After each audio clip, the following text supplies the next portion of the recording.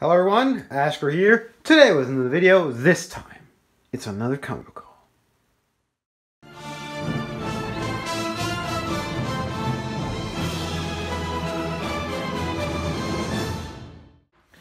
So it's been about a month and a week since the last one, and I'm sorry about that, but I have exams right now. I just finished my second to last. So next week is my last, and I'll do a birthday haul just where it's my birthday stuff. It's not gonna be like a comic haul number 12. It's just birthday haul. But this is comic haul. As you can see, it's a pretty good one. It's the best since the comic pickups 8. But this is back issues. These are all new books, and these are all the graphic novels that I picked up. And then I'll flip through this. And I didn't know where to place this picture, so I thought, why not on the set? It looks really nice, actually. And just for heads up, after my birthday, I'll do an updated graphic novel collection. That's not all the graphic novels. There's some there and some there. Like there's also some over at my dad's. But yeah, so I'll make that after my birthday, which is the 27th of June, so it'll probably come out the 28th or 29th. Yeah, and I'll also do some other videos, but the graphic novel collection is the one that I can look forward to right now. So, let's just get into it. Let's start with new books, as always. No, let's start with graphic novels. That's always what I start with. So I got Venom Volume 1, Lethal Protector, Blood in the Water. I had 3 out of 4 of these issues, but I didn't read them at that point because I missed one of them. So instead, I just bought the graphic novel. And I read this.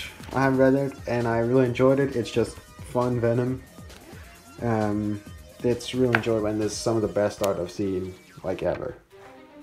Every fucking panel is amazing. I got it. Well, the Mark Backman one. Mark Backman, my favorite artist. Here. Just kidding. You're in the light. You can see that's awesome. And I like how they've given the symbiote like a character. So, really enjoyed this. I just wish it was a little thicker. Like this, there can barely be like the text on it. Yeah. So what you can see here is All-Star Superman, because I wanted to get into Superman as well after having seen a lot of videos by somebody called The Real Comic Book Gamer, who's a huge Superman dude. And I never really like gravitated towards Superman, but he sounded really interesting. I've always liked him. Well, when I was very little, I didn't like him, but I do like him. And I bought this. I'm halfway done with it.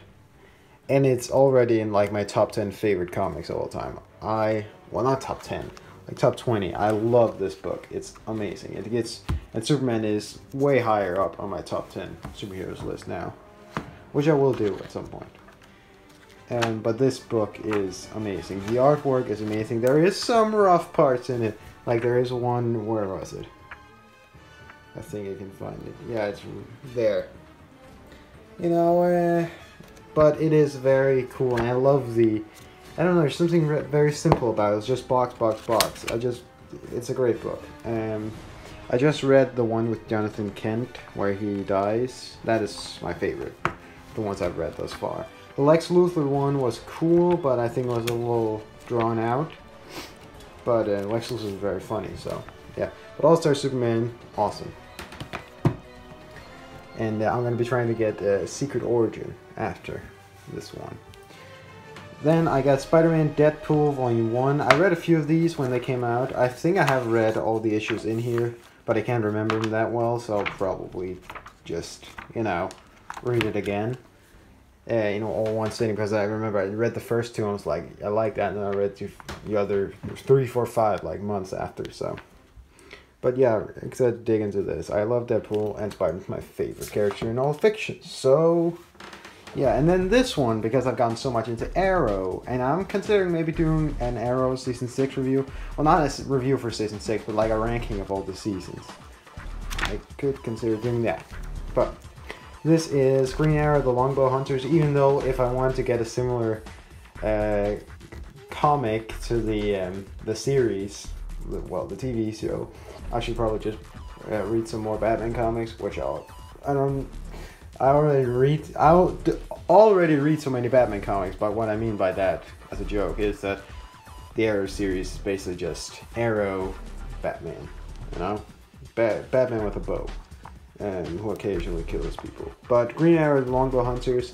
I read some of this, and I'm gonna continue. I'm gonna read it through. I'm gonna start from the beginning again because I just read like the first issue. I was like, so I'll just read from start to finish at some point. But it wasn't that thus far amazing. But it's cool to see such a, because this was before they got away. It was back when, as soon as they didn't have the comics code, blah blah blah, they just wrote whatever they want. So there's nudity, all types of shit in this.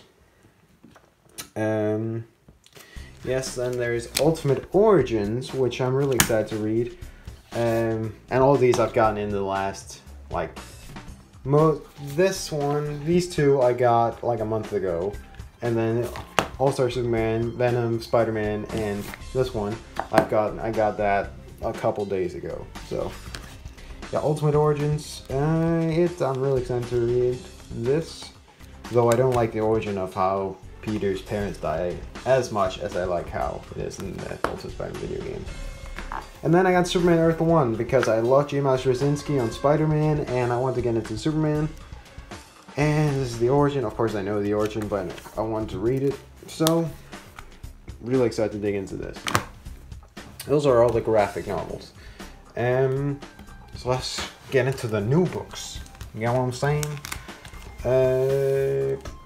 So before we get into 800, I just read 801 online. I'll be buying it tomorrow. Or, I'm recording this Wednesday, so maybe first Friday, but whatever. I read the issue. It's really fucking great. It's really like 9.5 out of 10. But if it was a separate issue, but this is not, if it was like not tied to this, but it's not an epilogue. It's just a love letter to Spider-Man, which I love that when it's Dan Slott's final issue. But like that means that all the stuff in this, like what happens Dr. Octopus did and may find out Peter was Spider-Man, all that's up to Nick Spencer to decide. Which is cool, but you know, I mean, it's 801 had like one thing where it's like, but it's not like SJW. There's two things. There was this girl that only named diverse superheroes as her favorite. Well, technically she said Thor, but at this point, I guess Thor's still a girl. Well, now he's a man, but whatever. The regular Thor, yeah. And then she said Black Panther and Captain Marvel. Was like, you couldn't name like one of the not diverse characters. Not to be racist or sexist or anything, just saying it came out a little too SJW Dan Slott. But Dan Slott has been picking up lately. And there was this other thing where it's like, yeah, you will know what I'm talking about. But it didn't really bother me. I was just like, yeah, but Amazing Spider-Man 800, great issue, loved it. I have made a review, you can click right up there, and you'll see the review. And yeah, it's a long review. Amazing Spider-Man 800 variant, the John Romita Sr. variant. Cool cover. I don't really know what Gwen Stacy is there because it's something to do with Green Goblin. Okay, but yeah. Oh, I did a review for you too. Amazing Spider-Man Renew Your Vows 19. I like this issue, like I said. It's fun. It's the best Renew Your Vows since issue 12. That's not saying that much, but still. It's a really enjoyable issue. And funny enough, the series is going to T+, 13 and up now, which is interesting. I don't know if they're going to be darker because right now it's like the happiest comic I'm reading. Like all the other comics I'm reading are really depressing. Well, not depressing. I mean, Spectacular and Amazing aren't exactly what we call depressing. That's one complaint I have about 800. I mean, I would put it down to 9 out of 10 now and not 9.5. And if May doesn't find out he's Spider-Man, then 8.5 out of 10. But not to brag on the, not to just hack down on the book because it's a good book. I'm just saying that it wasn't dark enough and there wasn't enough casualties. I don't think so. Like Flash died. Okay, that was really badly handled, to be honest. And yeah, they're probably gonna come back like, oh, the anti-venom suit. But it wasn't dark enough. I don't think so. And I know I'm not saying like Spiderman is just supposed to be Batman. It's just supposed to be fucking dark. You know, that's not what I'm saying. I'm just saying that, and the conclusion to a kind of dark storyline should be really dark, but it wasn't. Batman issue 47. I really like this issue. I wouldn't say love, but I really like this issue. I really love this cover. I really like this cover, but I think Batman looks a little too like he's somebody took his head, well, his arms and his legs and just stretched them out. But it's Tony S. Daniel, who is my second favorite Batman artist. Well, he's tied for me. My favorite is Jim Lee, of course. My second favorite is Tony S. Daniel. Tony Daniel. I can't remember it. I think his full name's Tony S. Daniel. Yeah. And Greg Capullo. Those are my second favorite. Then Batman 48. This issue was great. It's very like Tom King. Like every issue I've read of these, I always say it's fucking weird, and this issue is fucking weird, but it's great. So it's very, like I said, very Tom King. Batman doesn't say a single word throughout the entire book. There's a lot of like philosophical blah blah blah. It's hard to understand sometimes, Tom King. You know, sometimes it's like he's writing it for 40-year-olds, not 4-year-olds. Jesus Christ, those 4-year-olds become psychopaths. This issue is really fucking dark. But 40-year-olds, because there's a lot of philosophical stuff. Like he's like writing to his own age. Like I would say you have to be 14 to read this issue. But to understand it, I didn't understand that much of it, to be honest. But it was a great issue anyways. Like the head-on story I understood, but just there's a lot of like philosophical blah blah blah. But great issue. Super excited for issue 50. I hope they don't chicken out and don't marry Batman. Deadpool #1. You may be surprised that Deadpool's here, but I love this issue. It's hilarious. I'm excited to get the second one. I just gotta tell my my comic store owner, or what you're able to call him. His name's Donald, but just gonna tell him to put it on my pull list. Then I got Flash, issue 47, only picking up Flash for Flash War, and if I enjoy the entire thing, then I'll start picking up Flash. But I enjoyed this issue, most of it. The end was especially cool. But I also just bought it because of the cover. But I'm gonna pick up this storyline. Justice League #1. Not feeling it. It's really like overly superhero-y in the bad way, not in like, you know, it's like Jake Garrick Flash, and the Flash is one like, okay, now I'm gonna go save this cat from a tree, you know? It's not really what, I mean, Batman feels so out of place in this Justice League. I prefer the Justice League Origin Justice League from New 52. But this was just, I loved that conversation about who made the best Batman voice. I loved the start of it, though it was a little too, like I said, in the lame way, like the bad way of superhero, where it's just, they're totally good, there's nothing wrong, like, you know, 40s Justice League, even though it wasn't, like JSA, let's say, like Justice Side of America-ish. I don't really want that. I wanted more to remind me of the Avengers, but this wasn't really my thing. I may read the graphic novels come out when it comes out if I hear better things about it, but thus far I'm not really feeling this issue. But this Justice League series before this got a lot of hate. And then I picked up this issue because, well, it's the same cover, but it's well, it's not the same cover, same book, but it's a new cover and it looks amazing. Then we got Peter Parker's The Spectacular Spider-Man, issue 304. Already did a review on it like a month ago, so go click on that if you want to see that. Love this book. Can't believe it's been that long. Peter Parker's The Spectacular Spider-Man, issue 305. I love this issue. Fuck, I love this issue. It's so great. Like, holy crap, I flipped out. I had seen Yellow Flash, his thumbnail, so I was kind of like, is that the Insomniac suit the future Peter has? Spoilers. And no, but he is definitely inspired by the artist or whoever came up with the design for the suit. But I love this issue. Old Peter, they confirmed Peter to be like freaking 35, not 35, like 33 in this continuity. Because Norman Osborn says that this Peter, who is the same age, like the Peter from the other timeline, is the same age as our Peter. Well, he is, we know that. But Norman Osborn says it's been 15 years since he was active. And the last time he was active was around the time of Amazing Spider-Man 40, which is right up there. And there.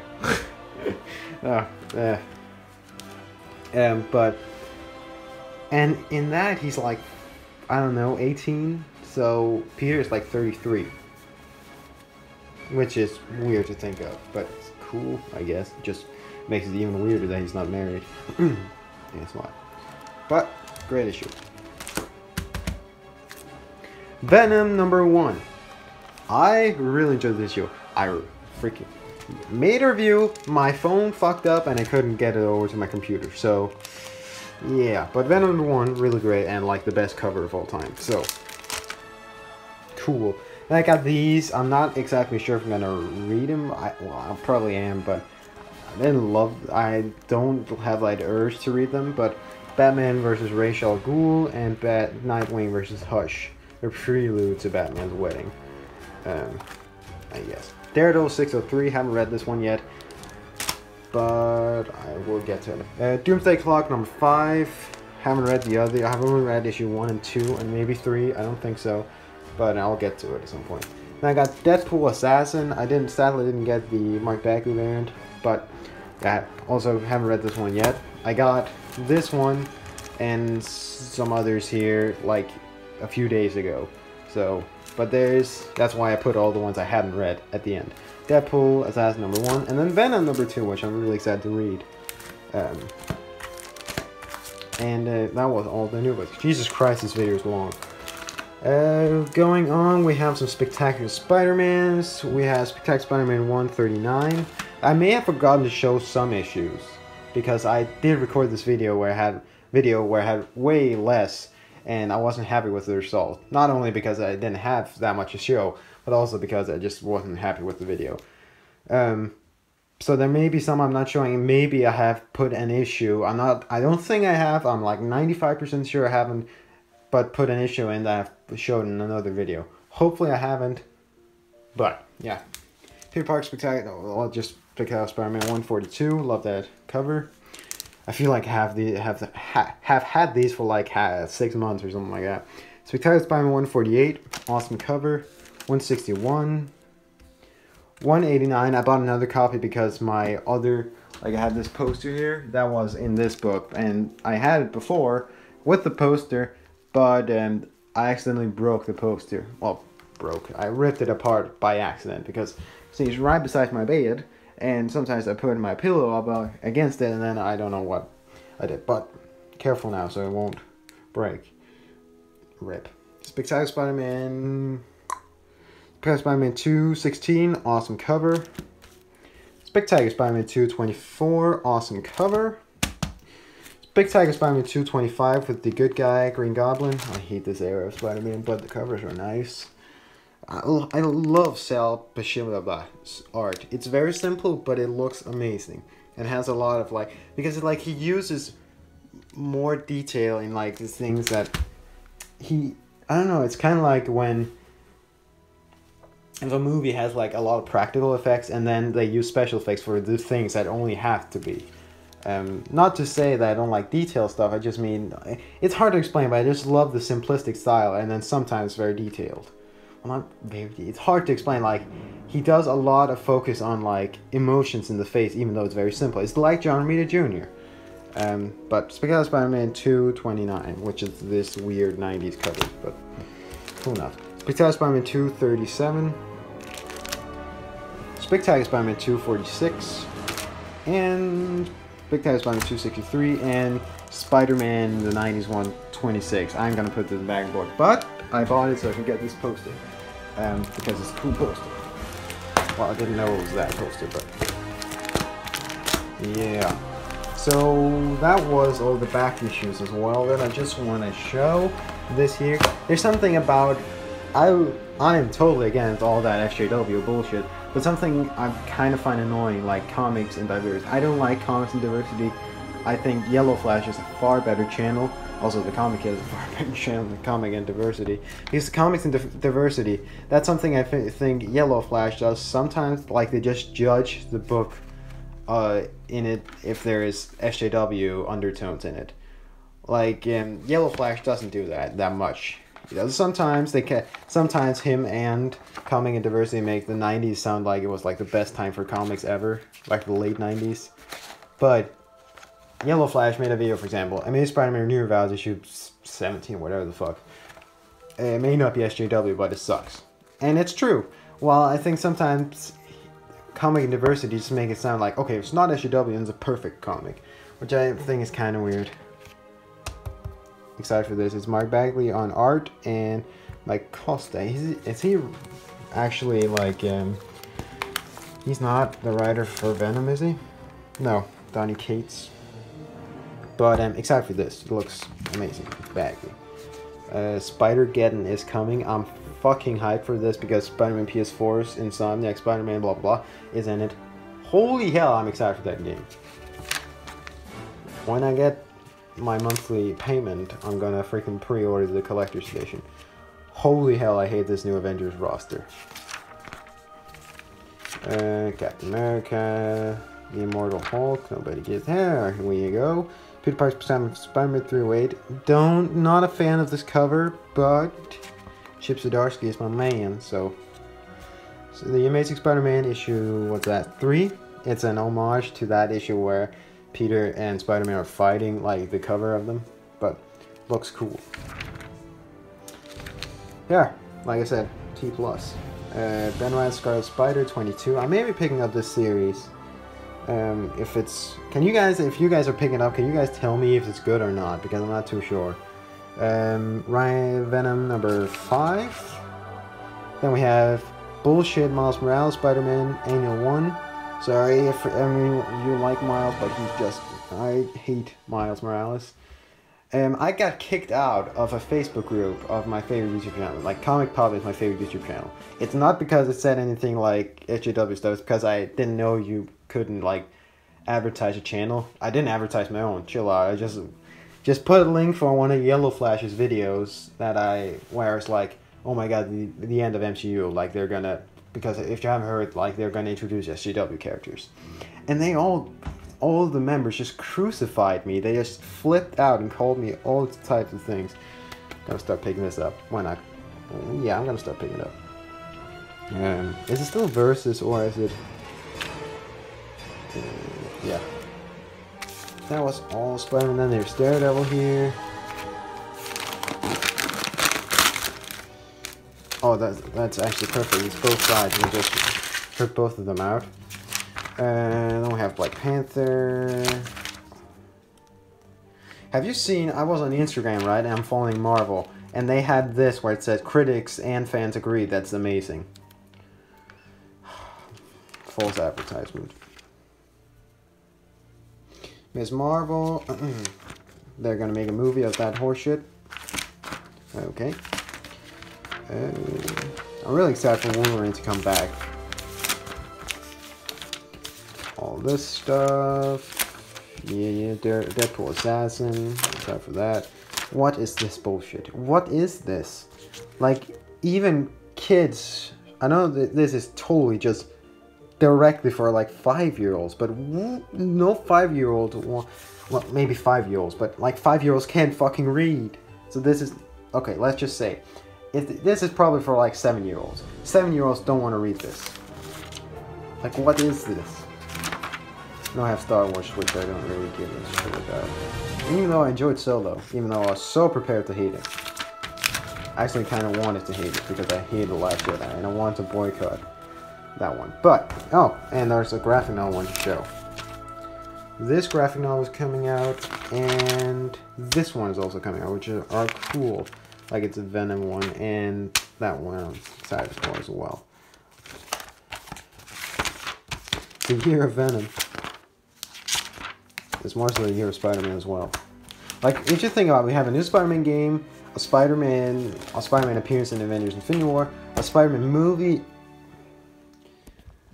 Okay, let me just say, that second Into the Spider-Verse trailer, I didn't like it. Green Goblin is a fucking dragon, and Peter Parker is not Peter Parker. I didn't like that trailer, but I'm still excited for the movie. So, yeah. But that was the entire haul. Hope you enjoyed this video. If you did, please leave a like and don't forget to subscribe. And I'll see you next time. Peace.